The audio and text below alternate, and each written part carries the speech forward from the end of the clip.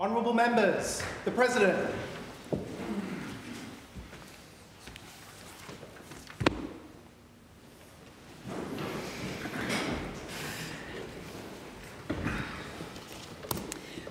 Members, it's question time. Any questions today? Leader of the Opposition, the Honourable Dr Steve Thomas. Thank you, Madam President. My question, without notice of which some notice has been given, is to the Leader of the House representing the Minister for Planning, H 98. I refer to the State Government's approval process for residential land release and ask 1. How many residential lots received final approval in WA for each of the following financial years? A 2017-18, B 2018-19 and C 2019-20. 2. How many government agencies, entities are involved in the approvals process for release of residential land in Western Australia? And 3. Will the Minister table the list of agencies and entities in question 2? And if not, why not? Leader of the House. Thanks, Madam President. I thank the honourable member for some notice of the question. 1A, 17-18, 11,058 residential lots. B, 18-19, 10,570 residential lots. C, 19-20, 8,856 residential lots. 2 to 3, the WA Planning Commission is responsible for making recommendations to the Minister for Planning on the zoning of land for residential development. The WAPC also approves applications for residential subdivision. The process for zoning land for residential development and subdivision approval includes consultation with relevant stakeholders and, depending on the circumstances, typically includes Environmental Protection Authority, Department of Water and Environmental Regulation, Department of Transport, Main Roads Western Australia, Western Power, Water Corporation, Department of Education, Local Government. Leader of the Opposition. My question, without notice of which some notice has been given, is again to the Leader of the House representing the Minister for Planning. Refer to the State Government's approvals process for residential land release and ask what was the average time frame for developer application to final government approval for the creation of residential lots in Western Australia in each of the following financial years. Oops. So A 2017-18, B 2018-19 and C 2019-20. Leader of the House. Thanks, Madam President. I thank the honourable member for some notice of the question. A to C, in general, the WA Planning Commission determines freehold, survey strata or leasehold survey strata subdivision applications within the 90-day statutory timeframe in the Planning and Development Act 2005. The Deputy Leader of the Opposition. My question, without notice of which some notice has been given, is to the Minister representing the Minister for Health. I refer to the issue of hotel quarantine staff vaccinations, and I ask 1. Has the Minister received any health advice detailing the efficacy of a single dose of COVID-19 vaccine? If yes, please table. 2. Does the current health advice for hotel quarantine staff confirm a single dose is effective in preventing the spread of COVID-19? Minister for Mental Health. Thanks very much, Madam President, and I thank the honourable member for some notice of the question. 1, no, the Minister has not been provided with formal written health advice. 2, yes, available real-world data indicates that a single dose of a COVID-19 vaccine, AstraZeneca or Pfizer, is effective in reducing spread of COVID-19 among household contacts. Thanks, Madam President. My question, without notice of which someone is given, is to the Leader of the House representing the Premier. I refer to your response to question CO81, which did not provide the information requested at the Budget Estimates hearing on Thursday the 19th November 2020, and ask 1. Will you table a memo of the 14th of October 2020 which sought to update Lottery Western Healthway's grant-making or funding policies and guidelines to align them with the strategic plan, Our Commitment, supporting equality, diversity and inclusion? And 2, if not, why not? The Leader of the House. Thanks, Madam President. I thank the honourable member for some notice of the question. I am advised that an incomplete answer was provided to question without notice 52 yesterday, and I apologise to the House for that. The requested advice is included in the memo, which I'll now table. 1, yes, I table the attached memo, and 2, not applicable. That document is tabled. The Honourable Donna Farragut. Thank you, Madam President. Madam President, my question, without notice of which some notice has been given, is to the Minister for Mental Health. I refer to the Government's press statement dated the 14th of December 2020 titled McGowan Government Delivers Funding Boost for Community Services, and specifically the $6 million allocated to the Mental Health Commission for disbursement across eligible contracts. And I ask, will the Minister list the service providers who will have their contracts extended to 30 June 2022 by the Mental Health Commission and a breakdown of the funding allocated to each? Minister for Mental Health. Thanks very much, Madam President, and I thank the Honourable Donna Farragut for some notice of the question. The Mental Health Commission will be notifying the eligible service providers of the 51 service agreements for the once-off funding boost within the next month. I do have a list here, Madam President, but I have noticed an error in it. So I'm going to just check that error, and I'll provide something at the end of question time. I'll provide it to you behind the chair and provide it to the Parliament tomorrow. The Honourable Donna Faragher, on a point of order. For clarification, if I may, you've said behind the chair. Are you intending to table that document? I will table the document tomorrow. Okay. So I'll happily. The Minister. I will rectify the issue for tomorrow for the chamber, but in the meantime, if I can provide something to you behind the chair, thank you. I will do that. The Honourable Garan. Madam President, my question without notice, of which some notice has been given, is to the Parliamentary Secretary representing the Attorney-General. I refer to your answer on 5 May 2021 to my question without notice number 35, in which, when asked to table the expert advice received by the Office of the Director of Public Prosecutions to validate that a support dog was the best way of dealing with staff stress, you instead tabled a study published in an international journal in 2017. And I ask, 1, are you aware of a report having been commissioned by the ODPP at a cost of $162,805? 2, why was that report commissioned? 3, when was that report commissioned? 4, why did you not table that report in response to my question? 5, how many recommendations were made in the report? 6, did the report recommend a support dog? And 7, will you now table the report? The Parliamentary Secretary to the Attorney-General. Thank you, Madam President, and I thank the member for some notice of the question. 1, yes. 2, the Director-General of Public Prosecutions advises that the 2015-16 to 2016-17 public sector workforce renewal policy of the Barnett government to harvest 40% of salaries of departing staff meant the ODPP could only replace prosecutors at a significant lower level of salary and legal skill. This reduced the expertise and number of available prosecutors at the same time the ODPP was experiencing a rapid increase in the complexity and volume of evidentiary material relied upon in prosecutions. The report by Phoenix Australia Centre for Post-Traumatic Mental Health was commissioned in response to concerns over the mental wellbeing of ODPP staff due to workload pressure and exposure to graphic material. 3, the report was commissioned on the 19th of February 2019 and was delivered on the 29th of July 2019. 4, the Legislative Council question without notice 35 sought advice validating a support dog in relation to staff stress. The Phoenix Australia report did not have a support dog among its recommendations. However, it did cite a further reading on the topic, Dogs in the Workplace, a review of the benefits and potential challenges, published in the International Journal of Environmental Research and Public Health. The Director of Public Prosecutions advised that this was one study the ODPP considered in detail, and it was duly tabled. 5, 11, 6, please see the answer to 4. 7, given the limited number of staff at the Office of the Director of Public Prosecution and personal disclosures in the report in relation to mental health, it is plausible that staff may be identifiable. I ask that the member put the question on notice so these privacy matters can be properly considered. The Honourable Martin Aldridge.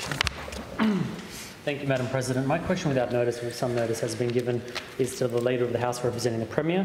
I refer to Mr Malcolm McCusker QC, Professor John Phillimore, Professor Sarah Murray and Associate Professor Martin Drum, the government-appointed members of the Ministerial Expert Committee on Electoral Reform, and I ask 1, have any of the aforementioned persons been employed by the Department of Premier and Cabinet as a staff member to a Member of Parliament or as a staff member to a Cabinet Minister? 2, if yes to 1, please identify the person, the position held, the dates of engagement and the Member of Parliament or Cabinet Minister to whom they were assigned. 3, I note that the terms of reference for the committee provide for resourcing by the Department of Premier and Cabinet. What resources have or will be provided and what is the cost of those resources? And 4, is the Department of Premier and Cabinet maintaining a conflict of interest register for the Ministerial Expert Panel? And if so, have any conflicts been declared by committee members to date?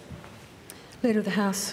Thanks, Madam President. I thank the honourable member for some notice of the question. 1 to 2, refer to Legislative Council tabled paper 176. 3, corporate administrative resources will be provided as required. These costs are yet to be determined, however, and will include the remuneration of committee members, advertising and compilation and printing of final report. 4, the Department of Premier and Cabinet is working with the Office of the Minister for Electoral Affairs in supporting the management of any conflicts of interest. The Honourable Colin Tinknell. Thank you, Madam President. My question without notice, of which notice is given, is to the Regional Development Minister.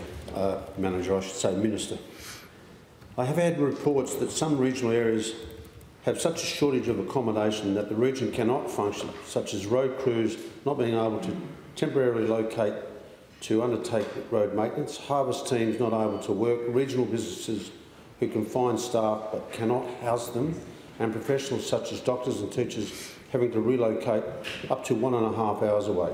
Although more critical aspects of housing shortage relates to families who are living in cars, couch surfing or in tents, what is the government doing about the strategy to invest in vibrant regional communities that facilitate investment and community growth so that houses do become available, given huge iron ore royalty-driven surpluses? Minister for Regional Development. I thank the member for the question, and member, of course, we acknowledge that given the way in which our economy has grown in the last year to 6 months to a year, we certainly are now seeing housing stress, and I think you would have heard the numbers read out by the Leader of the House earlier about the low level of building approvals that had occurred for a number of years. So the key thing is obviously to get more houses into the market, and I'm pleased to say that we are seeing a real acceleration in many country areas. And just looking at your electorate, for example, in the City of Albany in the last 6 months, we've seen, compared to the previous 6 months, a 200% increase, gone from 72 to 219. We've seen Busselton's gone from 166 to 362, and Bunbury from 59 to 85. So we really are seeing some boom things happening, and we're out there with our stimulus package, which obviously our $440 million stimulus package, which includes lots of incentives for people to build. We've also got a $166 million regional land booster package. So this is making land available both for industrial, commercial and residential in regional areas, so that we're not necessarily getting full market recovery. So we're from the consolidated account funding Development WA to do that, and we're seeing places like in the Pilbara, we're seeing more land sales, vacant land sales occur because we've been able to bring the land prices down with that $166 million. So we're really seeing land sales increase. We've got a $200 million Northwest Aboriginal Housing Fund. In places like Exmouth and Kalbarri, we've committed to making land available, and I understand my good friend, the Honourable Kyle McGinn, will be following up our election commitment in Exmouth to make land available for special housing for worker accommodation, and we're looking at how we can replicate that in towns like Shark Bay.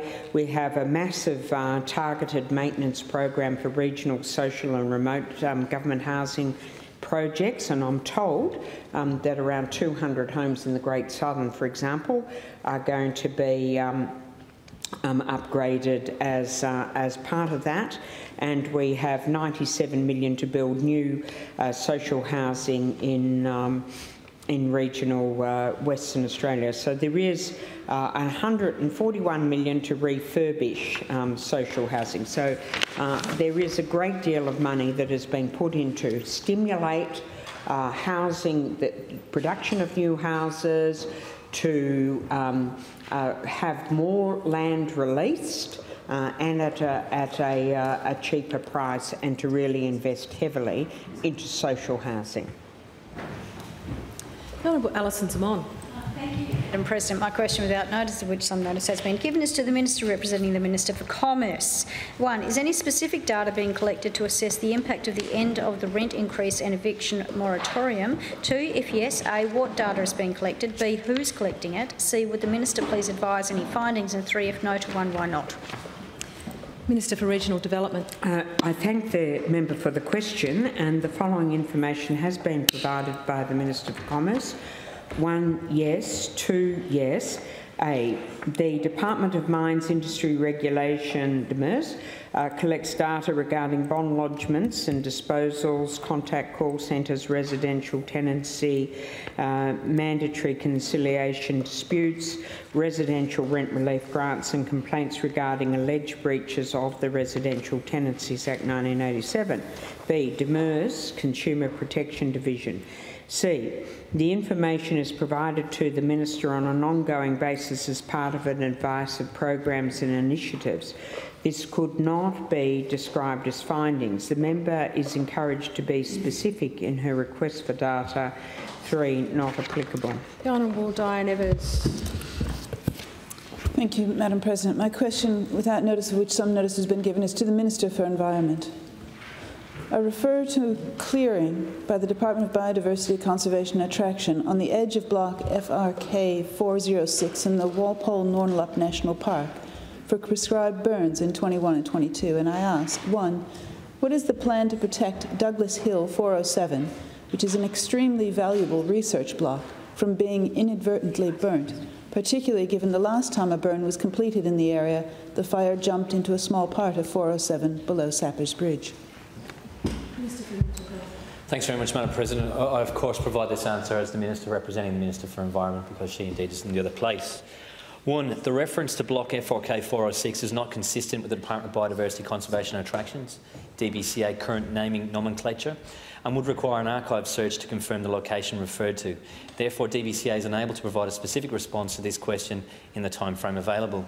During the planning of prescribed burns, a range of strategies are identified to reduce the likelihood of any potential escapes. These strategies include, but are not limited to, upgrading and maintaining burn boundaries, selecting appropriate weather and fuel moisture conditions, and identifying required resources. Thanks, Madam President. My question, of which some notice has been given, is to the Minister representing the Minister for Commerce. I refer to the $100 million land tax assistance package for commercial landlords and the $30 million announcement for residential tenants grants, both announced last year, and I ask, 1, regarding the land tax assistance package for commercial landlords, A, how many applications and what is the total dollar value of applications received from landlords to date? B, how many grant payments and what is the total value of those payments to successful applicants to date? 2, regarding the residential tenancy grants, A, how many applications and what is the total dollar value of applications received from tenants to date? And B, how many grant payments and what is the total value of those payments to successful applicants to date? Minister for Regional Development. I thank the member for the question, and the answer has been provided by the Minister for Commerce. 1, this part of the question should be referred to the Minister for Small Business. 2, regarding the Residential Relief Grant Scheme, A, as of 12 May 2021, 15,871 applications have been received. It's not possible to calculate the total value of the applications received. B, as of 12 May 2021, a total of $11,142,220 has been paid to 7,993 applicants, with an additional, and it's got 4,945 awaiting payment to a further 5 applicants. There are 2,482 applications pending finalisation for processing. Grant applications remain open. The Honourable Robin Scott. Thank you, Madam President. My question, without notice of which some notice has been given, is to the Parliamentary Secretary representing the Minister for Health. When the Government announced the MRI in April of 2019, it was estimated that the construction of the MRI suite would take 30 months to complete. I note that the Minister's 30-month timeframe is due to expire in October this year, and I ask, 1, can the people of the goldfields expect to be able to access the MRI services from October? 2, if not, why not? And 3, how much longer will the Minister make the people of the goldfields wait for this vital piece of medical equipment? Minister for Mental Health. Thanks very much, Madam President. I thank the honourable member for some notice of the question. 1. The MRI suite is expected to be operational by the third quarter of 2021. 2 to 3 not applicable. The Honourable Jorn Sidmar. My question, without notice of which some notice is given, is to the Parliamentary Secretary representing the Minister for Electoral Affairs. I refer to the Minister's hand-picked expert committee on electoral reform and I ask 1. Since the election, on how many occasions and via what means has the Minister or his office communicated with each of the 4 members of the committee up to and including the 30th of April 2021? 2. What was the substance of those communications? And 3. Will the Minister table those communications, and if not, why not? Parliamentary Secretary to the Attorney-General.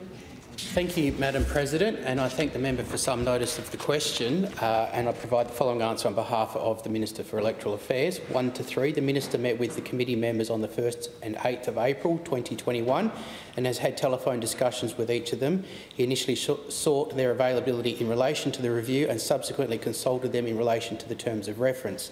The Minister also wrote to the committee members on the 28th of April 2021 to confirm their appointment.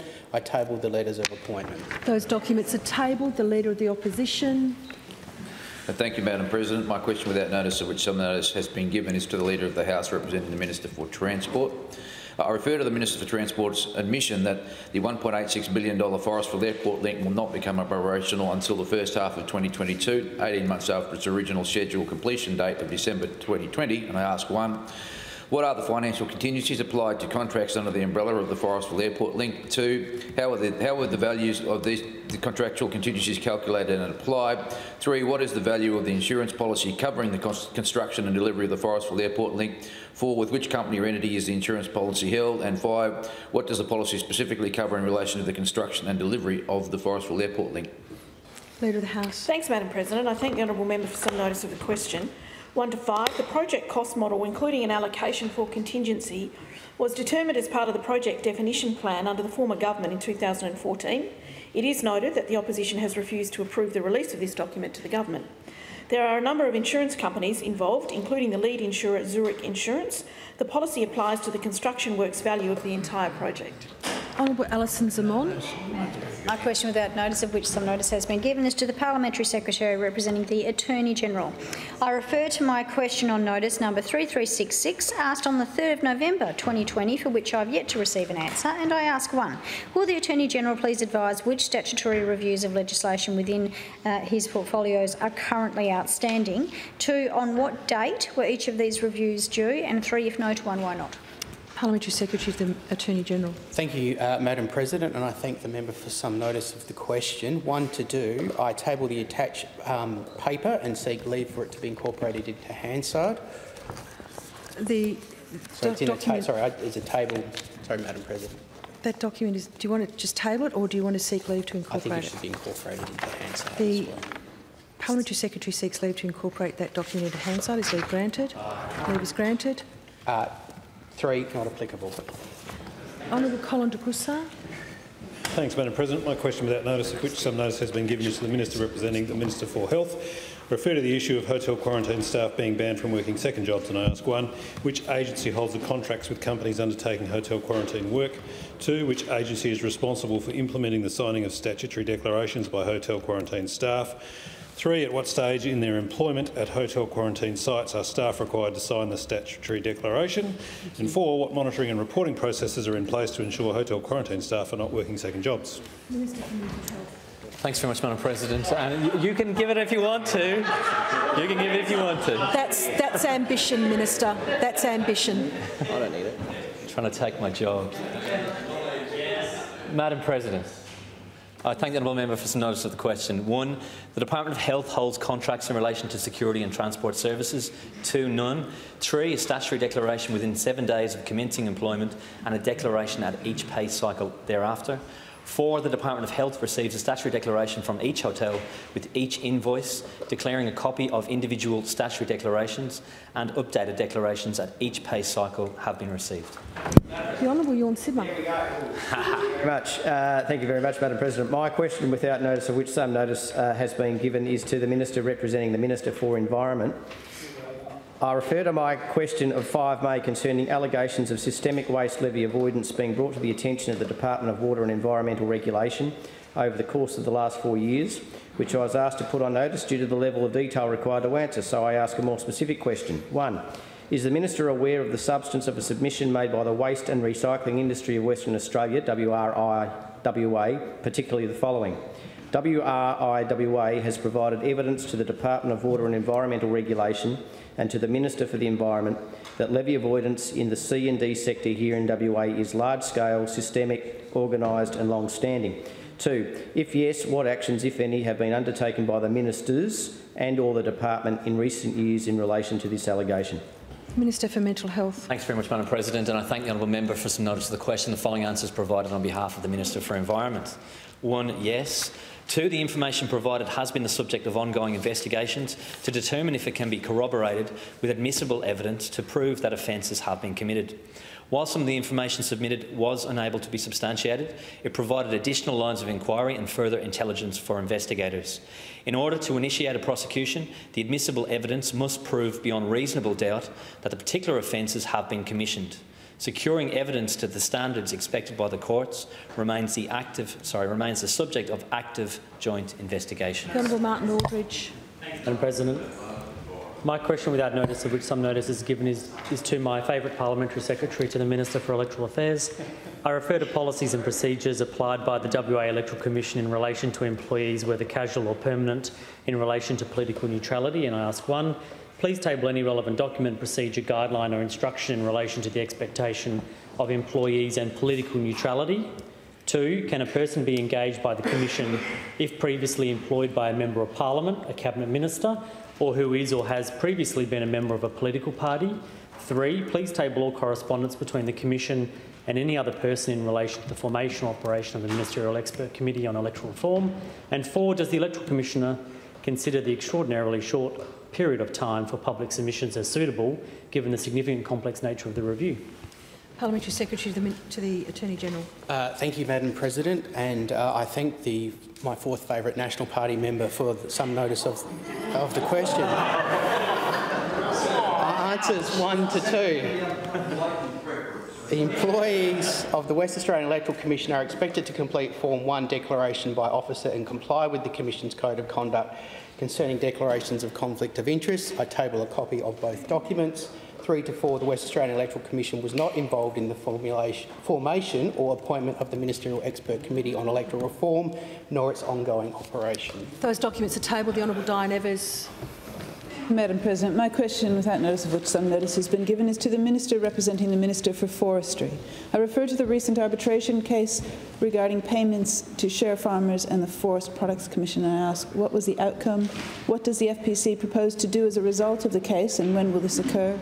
3, will all share farmer payments be recalculated as a result? 4, if yes to 3, what is the time frame for this to occur? 5, if no to 3, why not? Minister for Regional Development. I thank the member for the question, and I also commend generally the member for her interest in share farming and the potential that might have generally for the agricultural sector. The Minister for Forestry has provided the following answer. 1. Arbitration proceedings were completed in December 2020 between the FPC and an individual share farmer. Pursuant to the Commercial Arbitration Act 2012, details of the arbitration are confidential information. 2. The FPC is in the process of independently auditing the share farmer payments. 3 to 5. The share farm agreement under the arbitration has unique terms. The FPC is confident that other share farmer payments have been correctly calculated. The Honourable Nick Goran. President, my question without notice, of which some notice has been given, is to the Parliamentary Secretary representing the Minister for Child Protection. I refer to the government's commitment to establish teen crisis accommodation in the northern suburbs, and I ask 1, how many young people will be able to stay at the accommodation facility at any one time, and 2, in which calendar month is the teen accommodation scheduled to be operational? Parliamentary Secretary to the Minister for Community Services. Thank you, Madam President. I thank the member for some notice of this question. The $3.4 million for crisis accommodation for teenagers in Perth's northern suburbs was announced by the Premier on the 6th of January 2021 as part of a new $58.6 million package to support at-risk youth. 2, the government will work with Youth Futures to deliver this service. An announcement on the development and opening of the new facility will be made in due course. Leader of the House.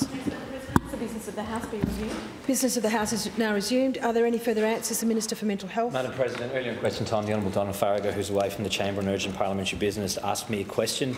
As Minister for Mental Health, I wasn't in a position to table a list of the service providers at that stage, but I now table that list. That document is tabled. Are there any further answers from any Minister or Parliamentary Secretary? If not, members, we now return to orders of the day.